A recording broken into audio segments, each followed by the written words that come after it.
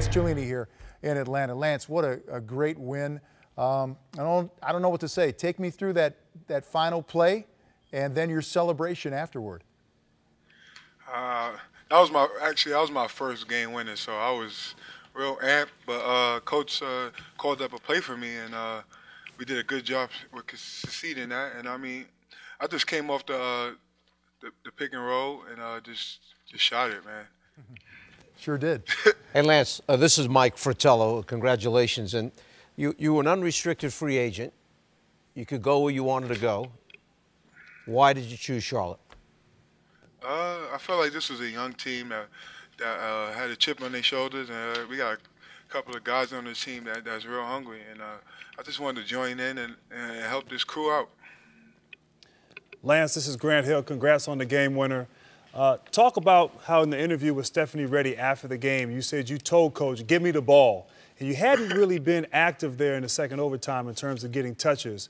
But the confidence and belief in yourself to make something happen down the stretch. Talk about what was going through your mindset when you talked to Coach Clifford during that timeout. I mean, I always wanted the ball at the end of like the last seconds of the game. And I told Coach, man, I think I can make this. And he drew up the play for me, and I made it, man. I ain't hit a jump shot all season yet, and I hit that one. So that was real clutch, and I'm just happy we won that game. Hey, Lance, it's Mike Fratello again. Let me ask you this. When you ran and jumped up on the table, did anybody say, hey, Lance, get off the table. That's the boss's spot up there. I always wanted to do that, man. I don't know. That was like something I wanted to do when I hit a big shot like that. So, I mean, that's why I jumped on the table. Lance, tell us about your relationship with Coach Clifford. And we've been watching during the course of the season, and sometimes you're on the floor in the fourth quarter, sometimes you're not. Where do you stand, and how far will tonight's performance and big game winner go in trying to build that trust that you're building or trying to with Coach Clifford? Right now, I feel like I'm just building his trust.